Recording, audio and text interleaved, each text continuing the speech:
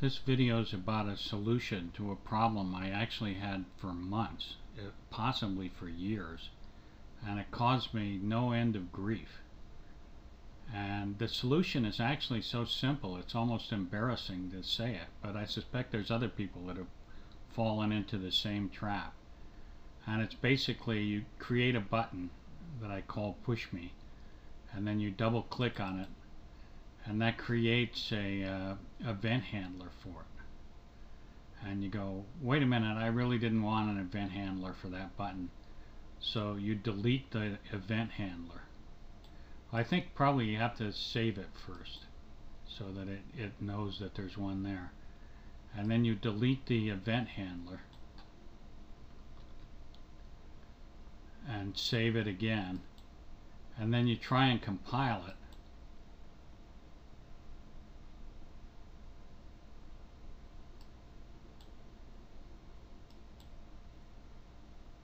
And you get this error that it does not contain the definition for button click.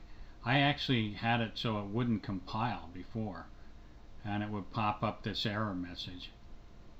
But of course, now that I'm trying to demo that, it doesn't do that. But that's so typical. But anyway, if we shut down this program and then go over to the events for the button, the event for click actually has disappeared too, which is weird. But if you double click on this, it'll recreate the event. And then if you go back again and you just select the click event and delete the event handler, the reference to the event handler, and then you go in with that deleted and delete the event handler, and then save this and compile and run it.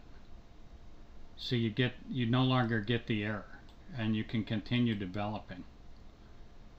And I've actually had to go back to previous versions. Every time I do anything of any significance, I save a version.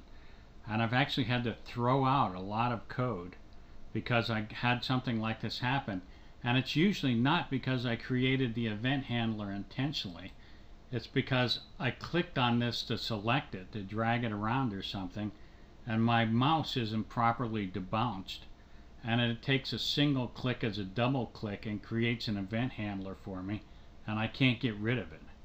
So this is the technique to get rid of it. It took me a long time to find this, but it works great. And if it helps someone, I hope I hope it does help someone. I hope you enjoyed this video and learned a lot, and I appreciate it if you'd subscribe.